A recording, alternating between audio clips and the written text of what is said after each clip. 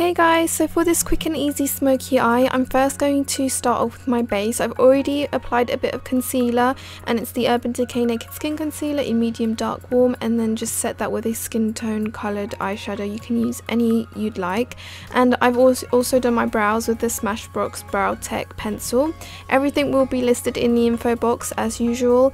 And here I'm going in with a matte deep brown eyeshadow. This is the Bobbi Brown Mahogany eyeshadow, and you really want to go messily with this. I'm seriously not being any neat with this. I just went with a big fluffy brush and buffed it into my crease and all over the lid really.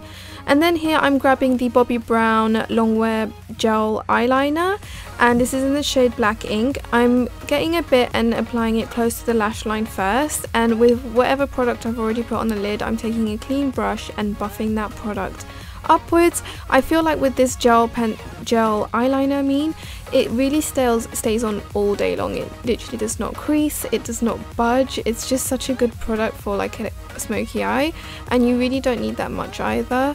You do need to blend a bit, but seriously it's so easy, and that's the final result. It's like an effortless, simple smoky eye. I then grabbed the Smashbox Full Exposure palette and grabbed a few glittery shades in there, and I literally dabbed my finger on the shadow and packed this on the lid, and it just adds a little bit of a sparkle, and it looks so pretty with the black.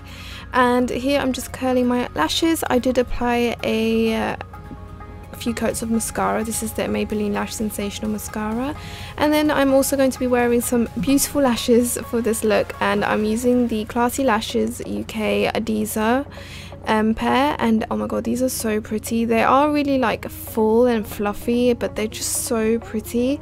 And as you can see, once you've like cut them and everything, they just fit on perfectly, and they're so easy to put. But if you guys want to see a video on how to put on mink lashes or false lashes, let me know in the comments below. And here I just took the Bobbi Brown gel liner again, and I did a thin line on the lower lash line and just buffed it out like I did on the upper lid. And yeah, and here I'm just applying a few coats of mascara, and that's the end of this tutorial. I hope you guys liked it. I did also film a video with Superdrug. If you guys want to check that video out, that will be in the info box. It's so surreal that I went and done a video with them, but let me know in the comments for that video that you passed by. And yeah, thank you so much for watching. I love you guys all so much. Let me know what you would like to see next, and yes, thanks for stopping by, and I'll see you next time.